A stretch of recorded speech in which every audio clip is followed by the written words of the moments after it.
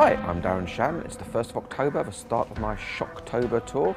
I'm nice and fresh now. I suspect I won't be quite as strong voiced after 13 days and 30 odd events, meeting a few thousand kids. But everything's good at the moment, so bring it on.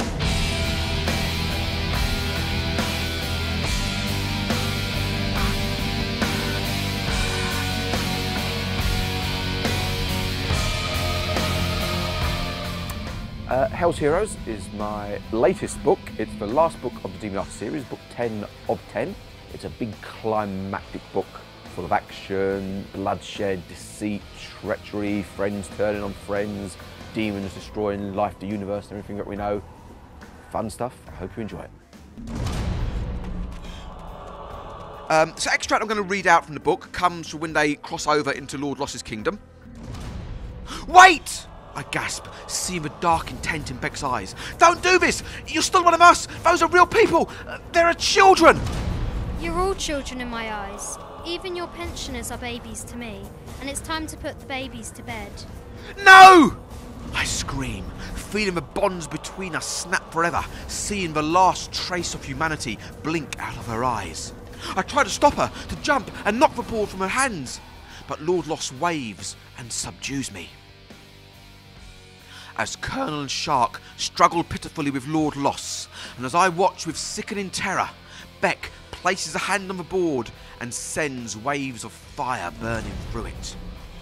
I sense flames billowing through the magical zones of the board, faster than the speed of light, destroying the souls of the people around us. They collapse in lines, bodies slumping and twitching, butchered by the sad-faced girl from the past. Thousands of innocent, defenceless humans, all murdered without mercy by pale, warped Beck. And that's the end. A round of applause, please, for our volunteers.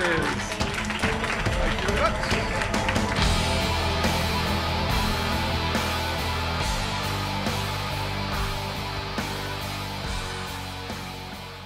Today we're here to celebrate the Starlit Festival, which includes Darren Shan books, and we get to interview Darren Shan and ask him questions. I think my favourite book might be either book 2 of the Demon Artist series, Demon Thief, or the last book of the Set the Freak series.